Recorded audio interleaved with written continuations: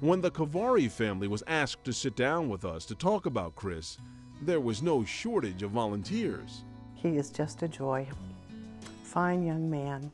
I'm always telling people about Chris and showing them pictures and saying, well, you know, he's in the Special Olympics and he has a job. There's not a moment that Chris hasn't shown what life is. He took what was dealt to him and made the best.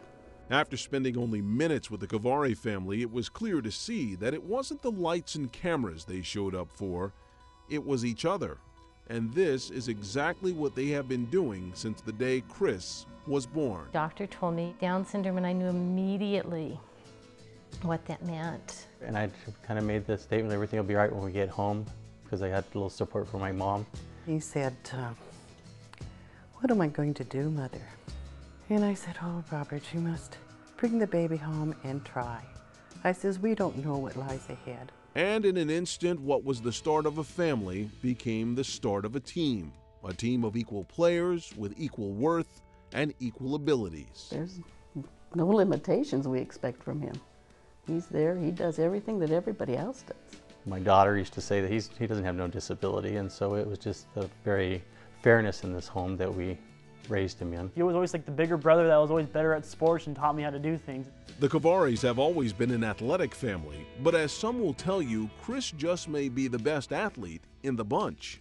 I play basketball, soccer, floor hockey, I play curling, bowling. What's amazing is Chris can ski and the rest of us can't. He's really good at basketball and the rest of us probably have never played basketball. What Chris may lack in natural talent, he makes up for with hard work and determination. There doesn't seem to be anything that Chris Kevari can't do. Apart from driving, I don't know anything he can't do. He uses a cell phone better than my mom does. When he was in high school, bless his heart, he was in every play. He attended every prom. He's had girlfriends. There's in the sport I don't think he's tried. While in high school, Chris even became an integral part of the varsity football team. Chris has been part of our managerial crew for quite a while. He and a lot of his compadres have worked with us and share the sideline with us. In fact, they lead our football team onto the field every Friday night. Working with the football team was only the beginning.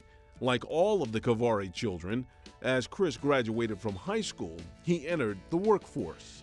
He was really, really eager to have a job and do well. So eventually ended up here at Gourmet Pizza, and he's been here ever since. I liked it very much because I had that sense that he was going to be part of the community, and that gave me that security that I really admire that for what people have done for him to get the job at Gourmet Pizza.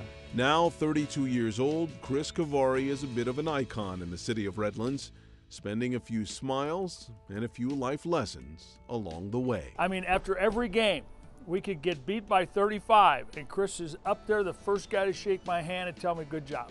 I think he's a great part of who the community is, and I think it's good for everyone, you know, to understand that we all have a part to play, and that we all can find our niche and be happy contributing individuals.